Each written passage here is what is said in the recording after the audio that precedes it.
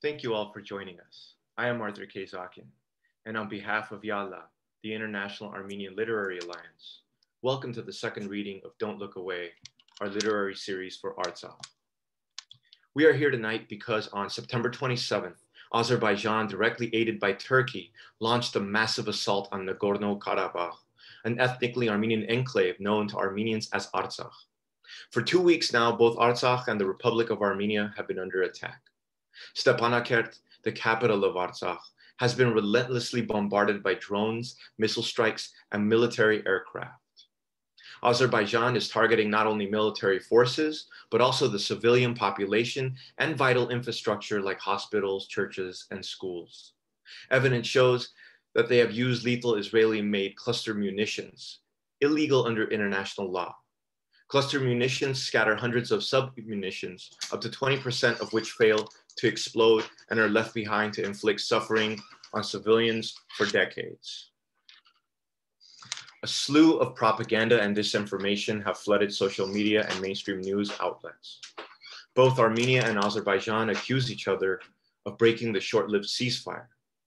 After 3 weeks of war, many have lost their homes, hiding in churches and cellars flecked with shattered glass and bombarded with shrapnel.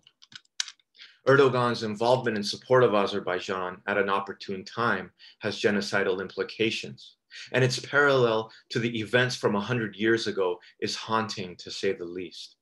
In 1915, while the rest of the world was preoccupied with World War I and the Spanish flu, Armenians sounded the alarm, but nobody stopped the Ottoman Empire and the atrocities led by the Young Turks. It is no coincidence that in 2020, this attack was launched on the brink of one of the most crucial presidential elections in the United States, and during a time when global fascism is once again on the rise in the midst of a pandemic.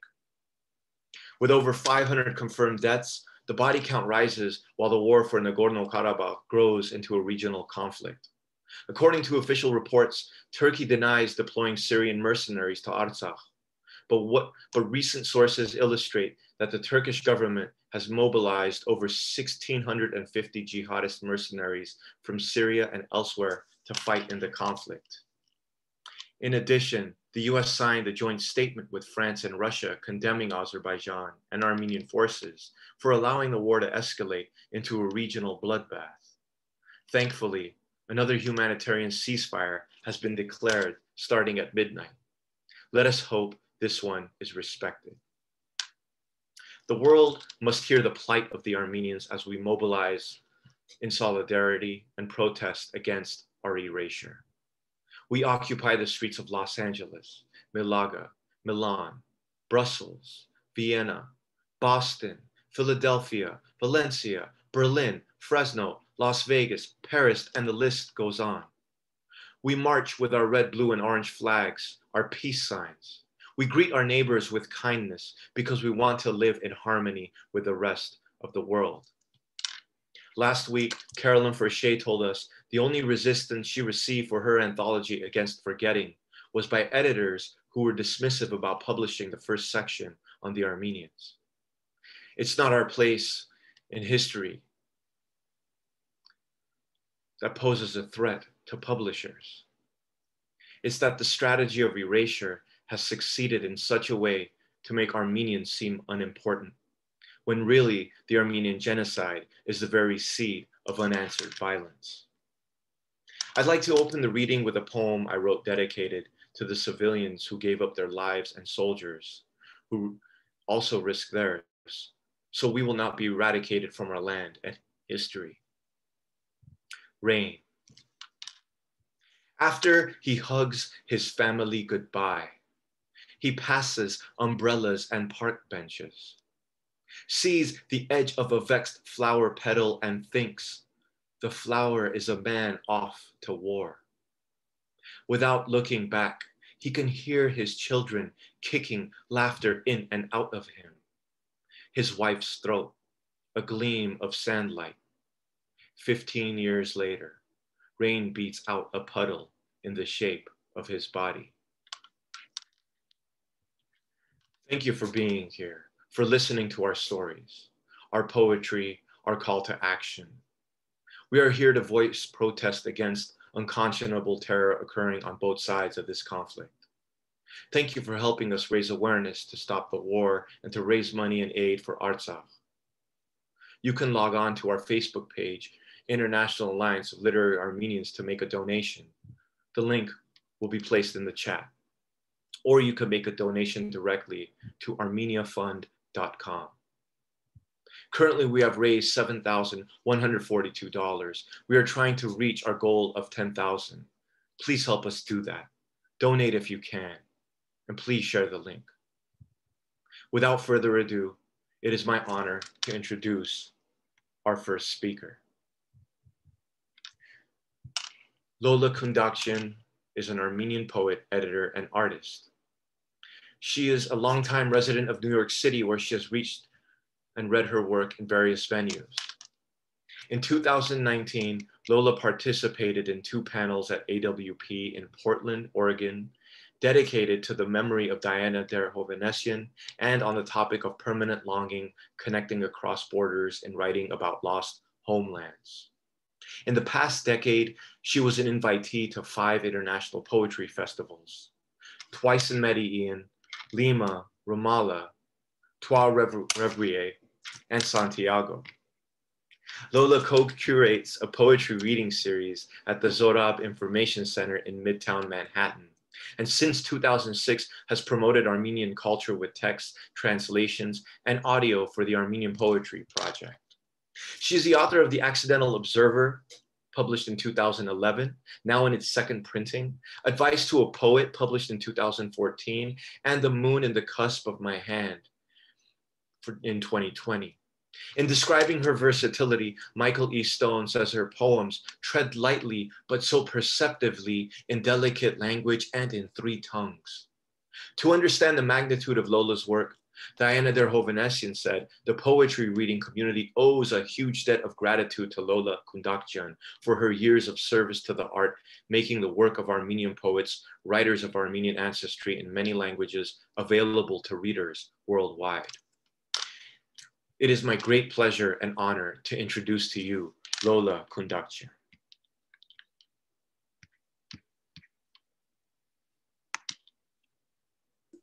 Thank you, everyone. Thank you for Yalla being formed at this crucial time in our history.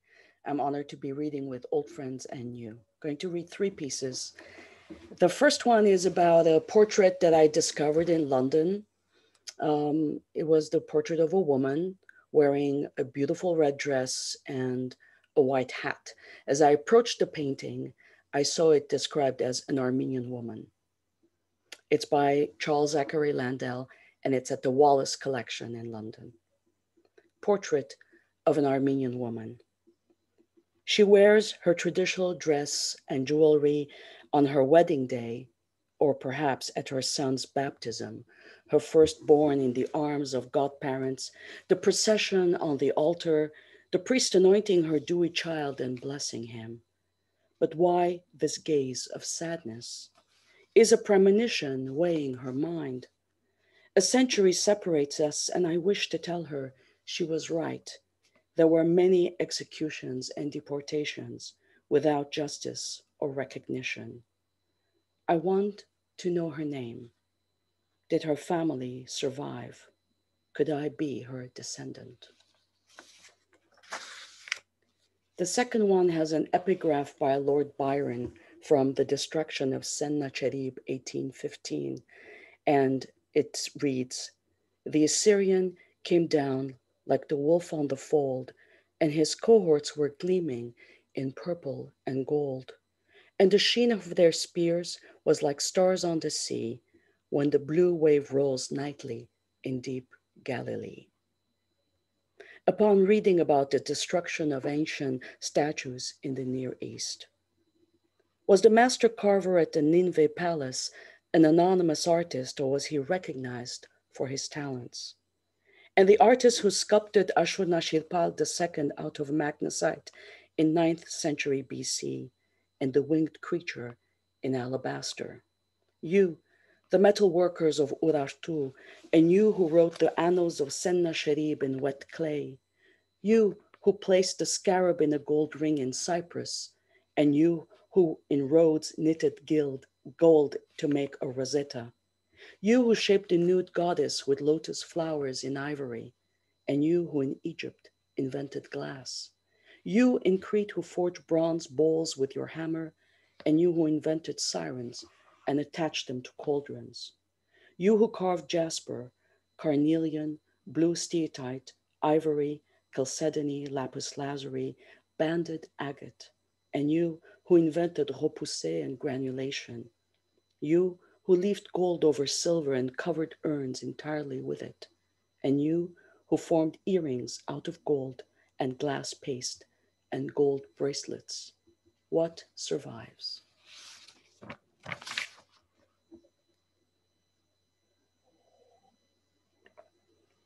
As you see, I am very much inspired by the arts. I was formerly a visual artist before I became full-time dedicating my time to poetry. And this piece is entitled In Search of Rilke at the Metropolitan Museum of Art after a reading of Archaic Torso. And I hope this is a bit more, a happier piece for you. A Sunday afternoon, the final lazy weekend of the summer, I escaped to the cool, bright corridors of that art institution. I am in search of Apollo or Rilke. In the Hellenistic and Roman wing, I find Hermes, Eros, Heracles, headless torsos of young men and women, centaurs, athletes, and heroes. I turn around each statue and sepulcher, reading labels and descriptions. In desperation, I ask a guard, but she's clueless. I search for him in a cubiculum nocturnum, that is to say, bedroom, in galleries, in the faces and camera lenses of tourists, finally finding him through old-fashioned help, the humble assistance of the information desk clerk. There are two Apollos here, one in worse shape than the other, one slightly taller, one still resting against a marble trunk, one with more genitals intact, more of the hip areas defined, with both feet, perfect toes, and toenails. The Japanese tourist photographs her friend grabbing, or is it covering the genitals? I hear the guard laughing heartily. Men, women, and children walk by. Few stop by to look at the headless torso. Few read the description. Few acknowledge that this was Apollo. This was the god of music and poetry, son of Zeus, father of Orpheus, one of the 12 Olympians, dei Consentis. Who cares for those lesser gods and heroes when Apollo is in the room? And still, I don't find Rilke, a man at least in some form or manner representing him, his essence, or a man who has read his work, a man aware of that dilemma, could mid-career or a life crisis. I wonder, if I tear a piece of paper, write in bold capital letters Rilke, and hold it up, will someone stop and chat with me, sit and read with me that poem, ask me questions about it, maybe exchange something about himself, a revelation found through this encounter? If any answer to man's inner quest is to be found on earth, it could be at these feet or another work of art, at this museum or another like it, in this city or another metropolis such as the many found on this or other continents. And yet his torso is still suffused with brilliance from inside, like a lamp, in which his gaze, now turned to low, gleams in all its power. Thank you. Thank you. Thank you. Oh, thank you so much, Lola. I'm left with the words from the second piece you read, what survives? Thank you.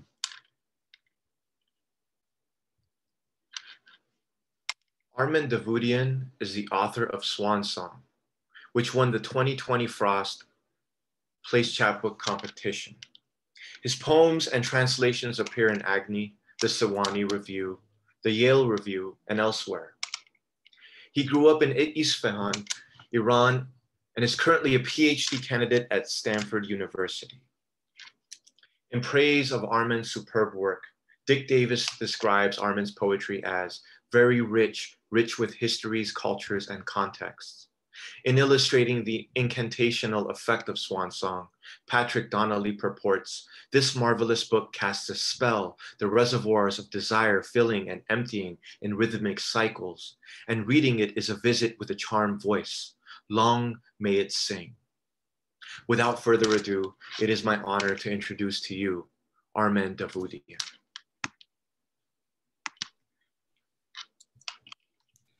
Thank you, Arthur. It's a great privilege to be reading with this group of writers for Yala, and the occasion is so great. I feel like that no words could possibly rise up to it, but this is just what I have. Photograph. His face tanned almost to the faded tone of the adobe alcove. Father's father sits in his handsome 60s, chestnut gone now from his hair, and looking like he'd rather not look where he's looking. Set within the keyhole portico of a church front, is it? The window's periwinkle blue unlocks a summer morning sky outside the frame.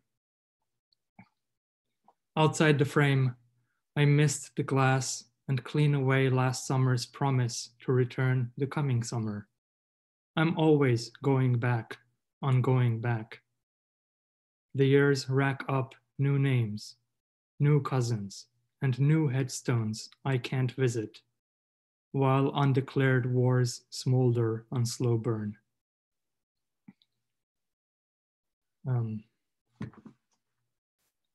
This next poem is titled Ararat, and it alludes to the sort of legend that Noah's Ark landed on Ararat. And if you remember the story, Noah sends out a raven first to see if the flood has dried. And then the raven never comes back, so he sends out a dove. And then the dove comes back with an olive branch. Ararat. When I left home, I thought I was the raven, sounding the future for echoes of my voice. Sunlight tore and stitched back sea and heaven, and daily I renewed my prodigal choice. Never, never. I turned my own name over above the raving ocean, content to watch my shadow and my image almost touch once every day, forever and forever.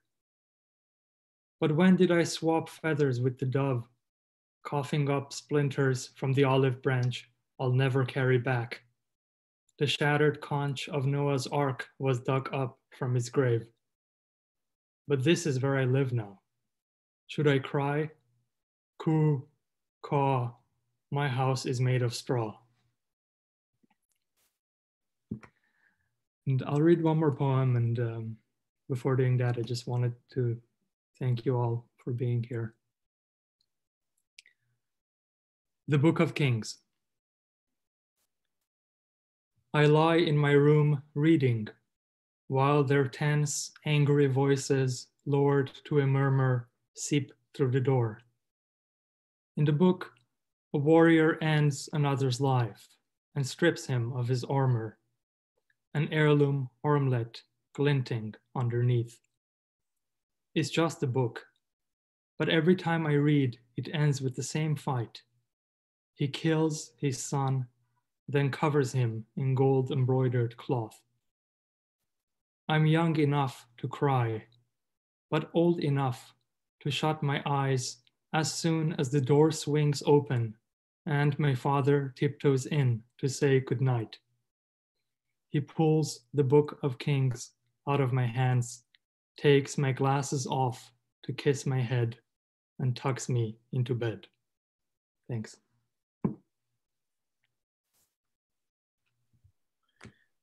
Thank you so much, Armen. That was beautiful. My house is made of straw. Left with that.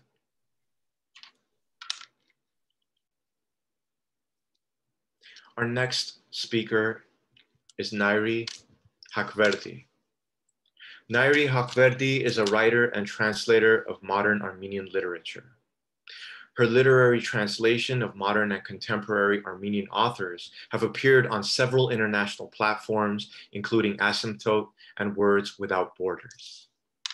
Since 2015, she has also participated in screenwriting. Her first screenplay, The Driver, received several accolades, including a selection of the Berlinale Talents Project Market in 2018. She's currently working on her second feature-length screenplay, Alene Cake. Nairi was born in the Netherlands, where she grew up and received a degree in English language and literature. She moved to Armenia in 2009. Nairi's work in Armenia is crucial since she bears witness to the atrocities in Artskah through online journal entries, giving account to particular occurrences that otherwise are unobtainable to outside media outlets. An anonymous source gives praise to Nairi's work as the path to peace and justice. Thank you for being with us here today, Nairi.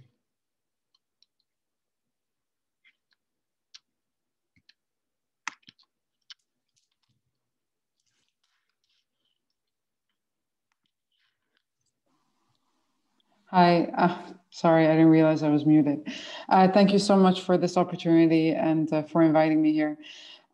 So I wanted to read 2 entries from what I call my PTSD diaries on Facebook.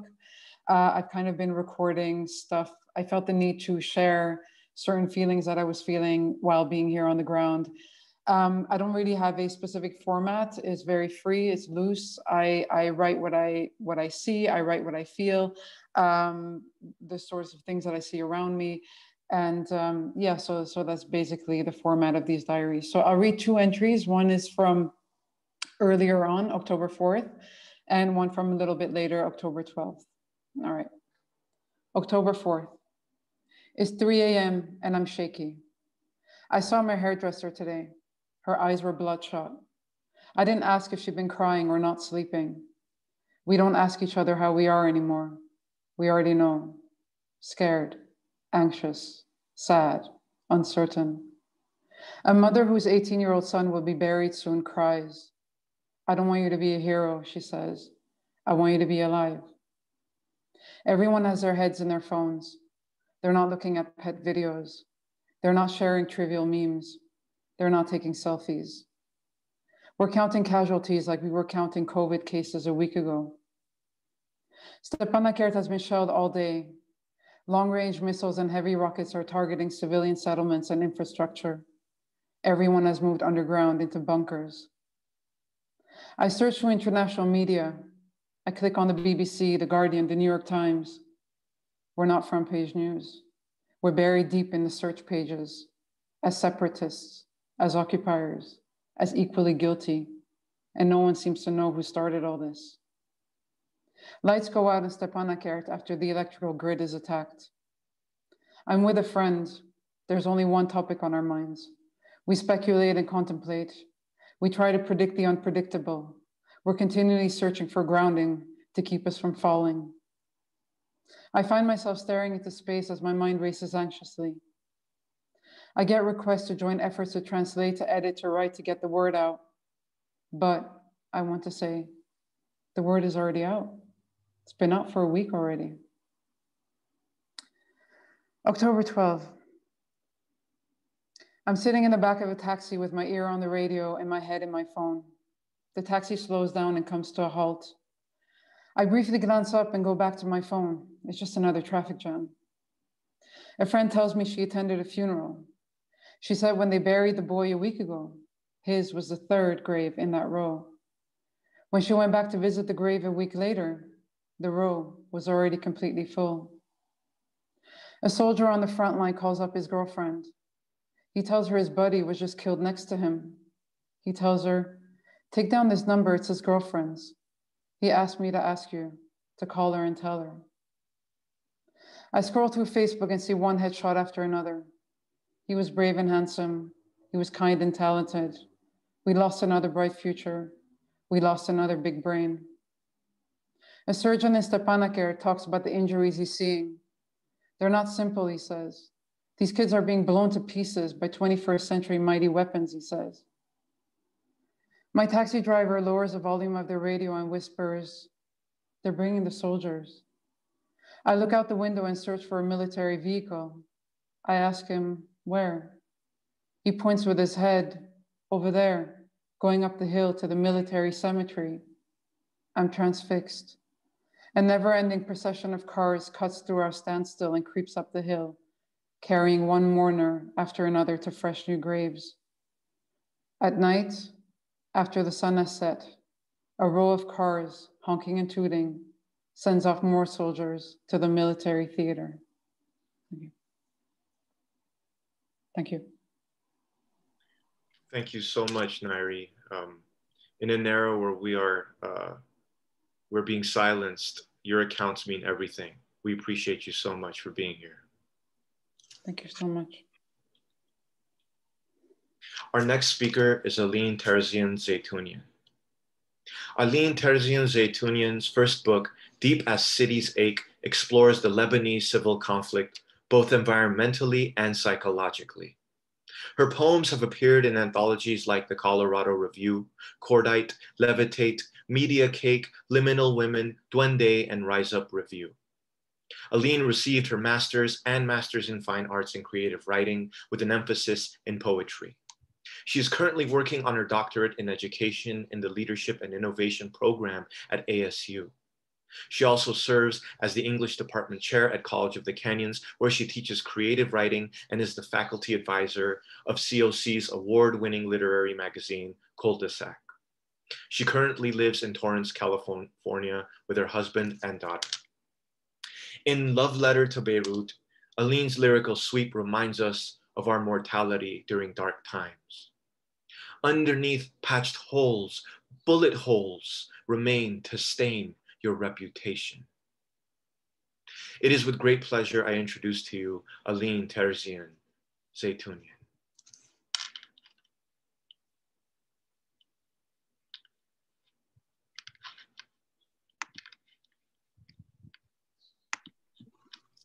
Hello, everybody. Thank you so much for inviting me to this really momentous and extremely important event.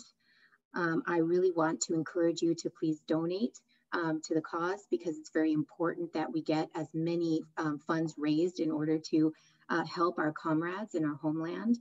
Thank you, Arthur and Olivia and everyone at Yalla for putting this together.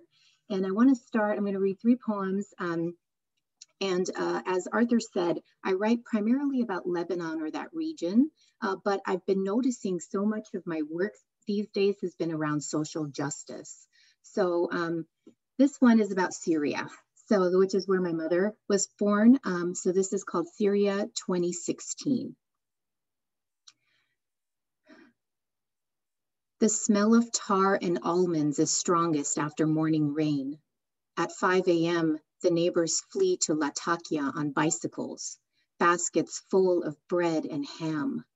He watches them pedal, reckless in their rush, thinks of scurrying rats with food in their whiskers. Through his one open window, an upended swing set, overripe apricots smeared on concrete, the smoking ash of his best friend's house. No one else is above ground. No slaps of jump rope on pavement, no rickety chestnut carts, not one sound except the hissing of a gas line and the ringing in his ear. His house with the 3 walls, his room with the bed beneath the window, the peeling paint, the persistent record player, his slippers, tobacco pipe, and the broken granite under his feet. What's left of a life but the roots? And that poem, I didn't want to say at the beginning because I didn't want you to picture it, but I don't know if you saw that viral photograph of the man sitting in his home with a gramophone in front of him and just rubble underneath. This poem was inspired by that photograph. So thank you. And then this is my newest poem. Actually, I don't usually read newer poems because, you know, I need to sit with them for a minute before I feel comfortable, but I felt that the need was there for this today. This is Hangar 12, Beirut, and I'm sure if you're following any news stories, you heard about the explosion that happened in Lebanon and decimated so much of my homeland. That's where I was born. And it still sits with me, this rock on my chest. This poem is from my cousin George, because he was posting so many, he's a doctor in Beirut, and he was posting so many messages of him walking in the neighborhood and trying to do humanitarian work. So I wrote this for him. Hangar 12, Beirut. In the morning, there is nothing but the steel door frame bent at a devastating angle. Your neighbor is pounding his fists in the apartment next door, a call and response. You do not take the bait. In the morning, the wind carries debris inside, sheet music, a candy wrapper, a woolen sock. On the street, someone has written, "The people shall rise," in the ashy windshield of a car. That morning, you step through your doorframe into neighborhood, into glass and fumes, to search for what's buried. A woman plays the violin on a balcony. A first responder breathes into a paper bag. A grandfather sweeps the sidewalk. For 6 years, it lay in wait to rewrite Beirut's landscape, to leave you homesick in its ruin. And my last poem brings us back to the United States. And I'd just like to encourage everyone to please vote. So this one is really difficult because I have an 8-year-old daughter, and this is about the camps, the migrant camps where the children have been imprisoned. This one is looking at, in general, but specifically I was focusing on the one in Texas where all the reports were coming out of. This is 4th of July at the migrant camp. And I was trying to juxtapose my daughter's experience with 4th of July with the children who are in these camps. There you are, America, with your sparklers and pizzazz, a pyrotechnic giant, a lover of blast caps and bang snaps, all the force of a Saturn shell, trailing silver smoke behind you like a goddess. If I didn't know better, I would think you were beautiful, with your miles of meadows and mountains, your rocky shores, your flatlands, your face full of poppies and sunflowers, lit up by the sun. You are glowing, America. And just down the road, watching from their pens, those babies in tinfoil, looking up at the horsetail, an exploding waterfall of red, the fountains of dripping stars, the bombettes and bottle rockets ignited rosy like a chrysanthemum or a peony, the night sky a gleaming spectacle, and my own child clapping in glee. Thank you so much. Thank you so much, Alene. We completely relate to you about your homeland and what's happening. Being war children and coming from such trauma. I remember what happened in Lebanon about a month ago. Thank you for reading. Thank you. Our next speaker is Mashinka Firunts Hakopian. Mashinka Firunts Hakopian is a writer, researcher, and artist born in Yerevan and residing in Glendale, California. She is a senior researcher at the Berggruen Institute in the Transformations of the Human program. She holds a PhD from the University of Pennsylvania and held a teaching appointment at UCLA's Department of English from 2017 to 2019. She is an associate editor at Noema magazine and a contributing editor at the Los Angeles Review of Books. Mashinka is a fierce advocate for Armenians and the presence of Armenian literature and art. In her essay, Valley View, an Armenian diasporic account in lieu of a Glendale biennial review, Mashinka confronts the exclusion of Armenians from an artist-run commercial gallery curated by the Pit and hosted by the Brand Library and Art Center in Glendale, California. Mashinka reports that the Pit's exclusion proceeded despite the fact that the city's Armenian diaspora constitutes approximately 40% of its overall population. Her ability to draw attention to the erasure of Armenians in order to demarcate our presence within our local literary communities is the mark of an artist who is also an activist and truly remarkable. Her book, Algorithmic Bias, Lectures for Intelligent Machines, is forthcoming in 2021 from Ex-Artists Books. Thank you for being here, Mashinka, and for sharing your work.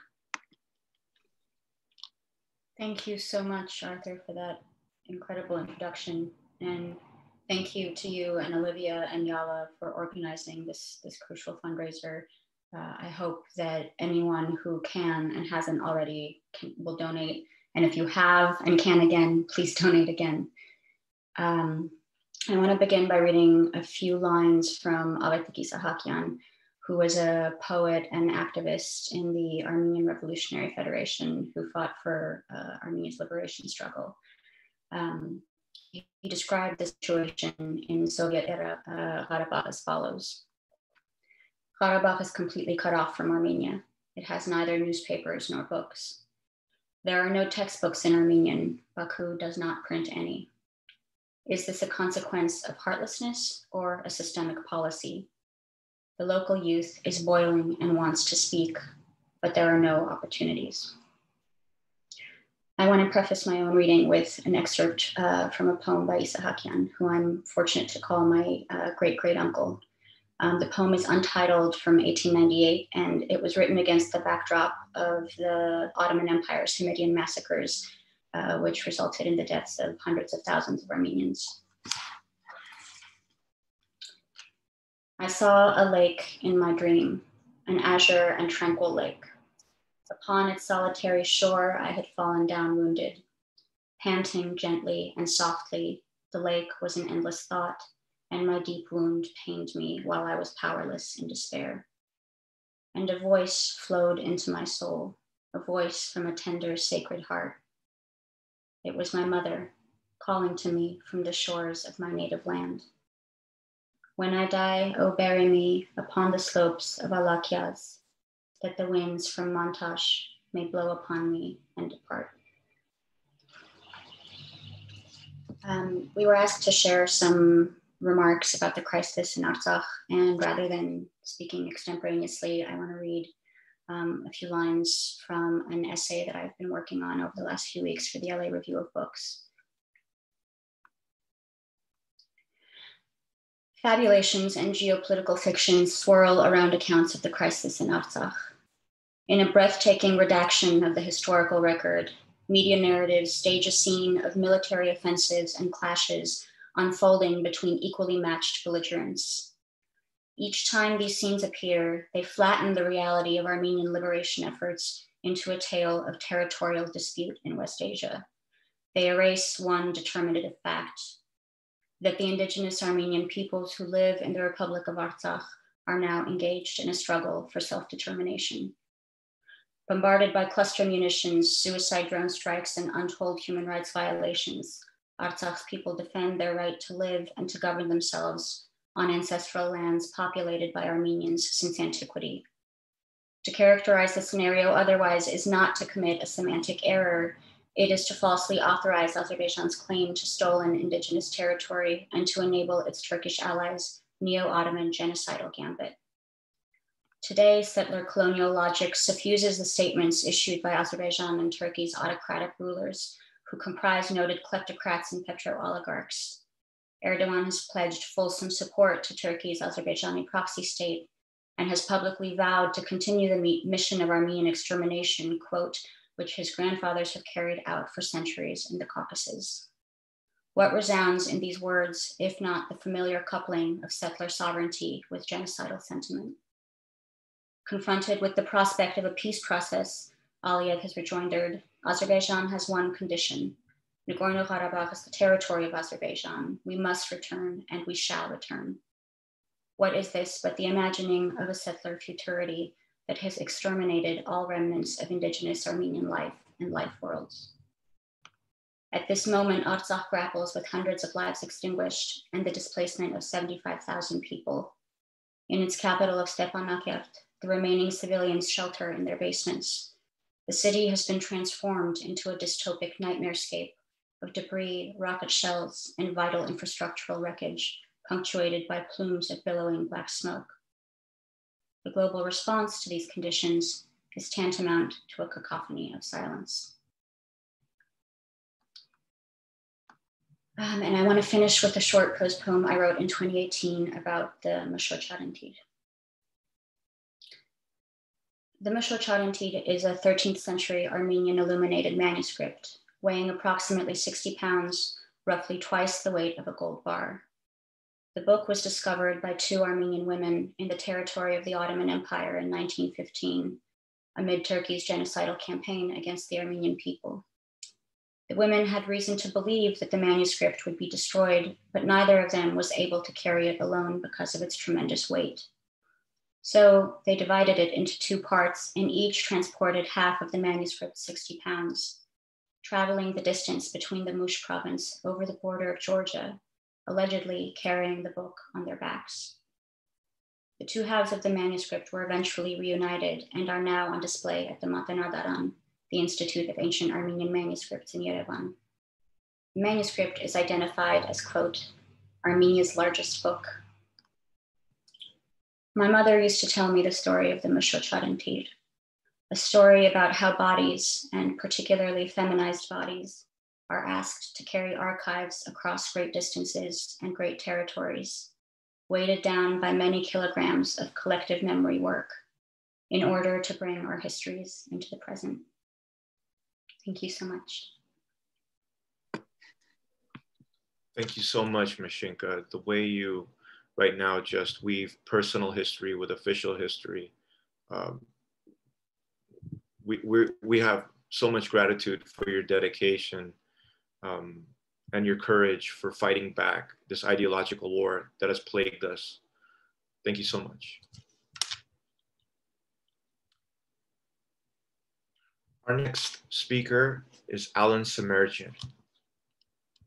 Award-winning writer, musician, and educator, Alene Semerdjian's writing has appeared in several notable print and online publications and anthologies over the years, including Adbusters, The Brooklyn Rail, and Diagram. He released a chapbook of poems called An Improvised Device by Lock and Load Press, Gathering for the Tribes in 2005, and his first full-length book In the Architecture of Bone by Gen Pop Books in 2009. His music has been featured in television and film and charted on CMJ. He has performed over 1,000 shows all over North America, exploring the range of alternative and inventive rock music in a myriad of bands and as a solo artist.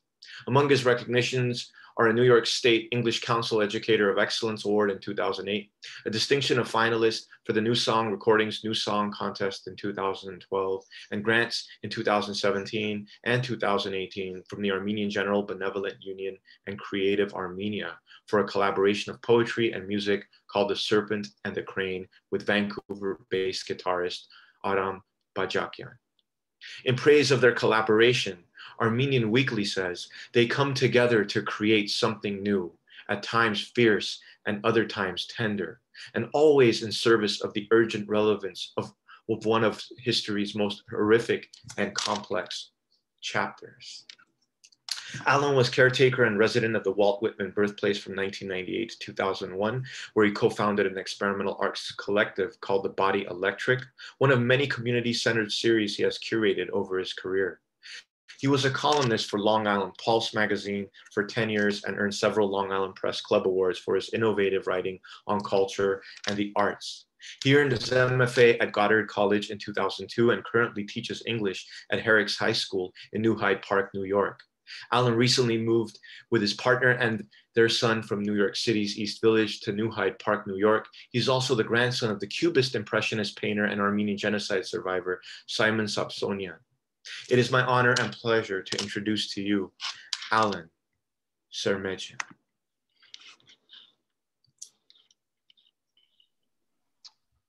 Thank you so much. Really honored to be part of such fine company for this. And I want to just extend gratitude to Arthur and Olivia at Yalla for giving the world this space that we so desperately need. Many of the readers today and the speakers today already said some, really just important sentiments, but I just want to add, part of how all this injustice will be reconciled and self-determination and truth and freedom be realized in Artsakh specifically, but in afar as well, is when authoritarians, I think, near and far, are released from their leadership duties. I just wanted to sort of put that out there. This is a poem called Grandchildren of Genocide. We think of bomb fields and big when we think of genocide. We think of mass cleansing, we think in holes, we think the whole page. We think what's under it, what they've been covering up, we think there might have been people in those whole pages. We think of chambers when we think of genocide, we think of people crying, we think of people climbing. We think of people climbing and crying, crying and climbing. We think of both people climbing and people crying. We think in chambers. We think in those horrible chambers when we think of genocide, those horrible 20th century chambers. When we think of genocide, we don't think of mountains and deserts. We don't think of bazaars. When we do think of them, we don't think of young democratic people and pomegranates. We don't think of young democratic people with pomegranates at bazaars when we think of genocide. We don't think of them next to our grandfathers. We don't think next to them. Then there are young democratic people who don't eat pomegranates and don't think of genocide. We don't think of them either. We don't think of them when we think of genocide, but we do think of mustaches. We don't think of long and lovely mustaches, but we think of mustaches when we think of genocide. When we think of genocide, we think of families. We think of faces of families, but we don't think of birth. When we think of birth, we don't think about babies, but we do think of mothers. When we think about genocide, we do think about mothers, but we do think of mothers, but we don't think of women. We don't think of women dancing. We don't hear the music when we think of genocide. These things we think about and do not hear when we think about genocide. And we don't think of civil war as genocide. We hear about it. We don't call in enough with such information. We think about reconciliation, but we don't think about reconciliation when we think about genocide. We don't study the memorials. We don't explain the play in papers. We don't shake hands and make up. When we think of genocide, we do other things with our hands.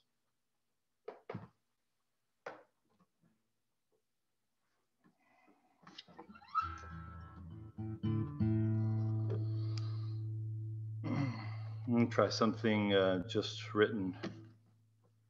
Some terrific photographs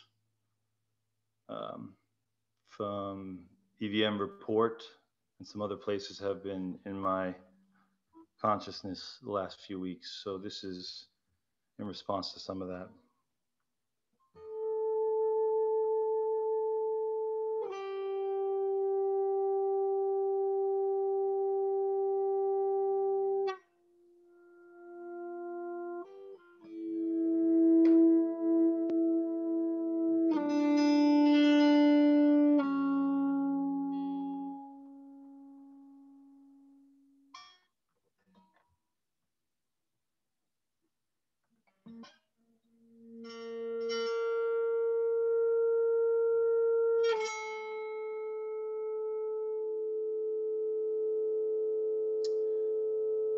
There's a hole in the church of my heart, a fire in the palm of the young boy's mind. There's loss at the monument of topple, unannounced at midday unsteadiness. There are 15 minutes to see the birds when my breath and its runes escape me. There are myths of intention circling skies like vultures and parades of new madrigal incantations. the letters of former words scattering away from clusters of pages, munitions. There is a swallowing of whole tongues, a burying of more than just heads. In the afternoon, these voices seek shade to complete their inconceivable sentences. In the evening, there is a snake in the black garden. The children begin to chase its tail again because there is no other play. I see the moon through the whole of the night, and I know at least that in the thickening smoke and holy gaze,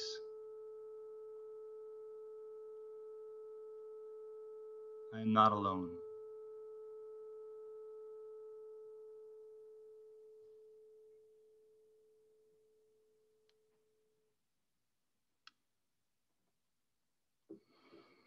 And just one more.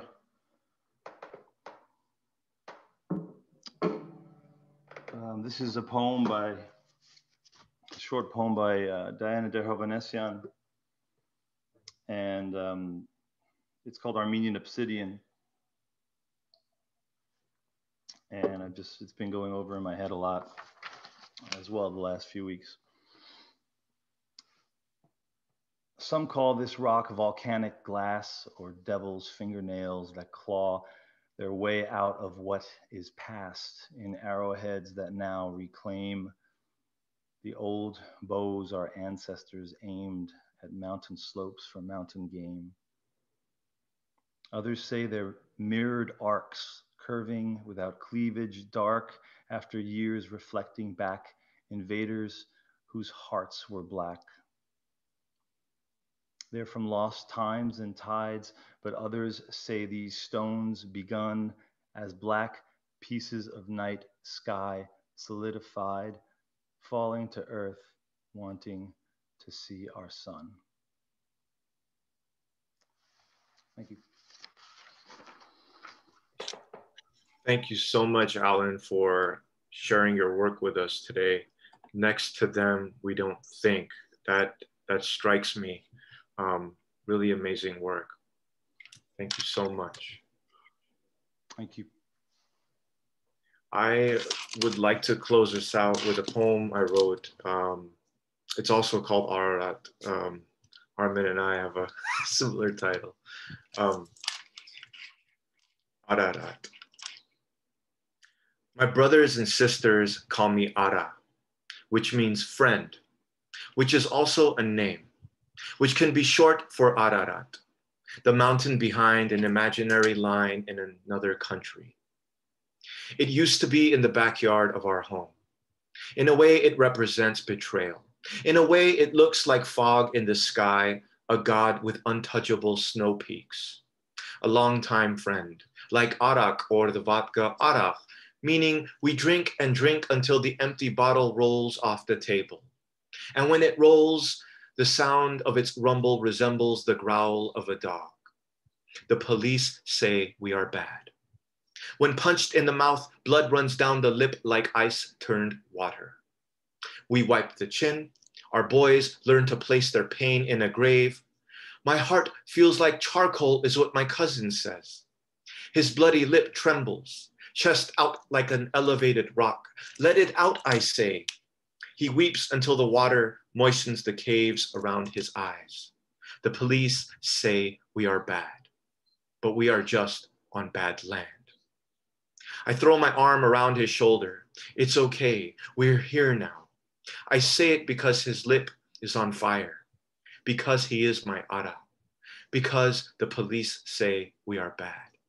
The stolen lunch tickets, the bully beatdowns, the way we cross the endless borderlands of death. Because we have tried to be boys for an entire generation after the loss of our mountain. Thank you all for being here, for this reading, and for sharing your incredible work. Thank you to all the organizations who have responded with fundraisers and aid. You can donate to our fundraiser. The link is in the chat. If you don't have Facebook, you can visit our website, armenianliterary.org, for a list of charities to donate to directly and to learn more about the conflict from credible sources. Visit anca.org to contact your local representative, to ask Congress and the White House to pressure Baku for peace, to cut all military aid to Azerbaijan being used against Armenian civilians, and to warn Turkey against sending arms and fighters to Baku. Thank you to everyone who made this possible, especially Olivia Katrangian.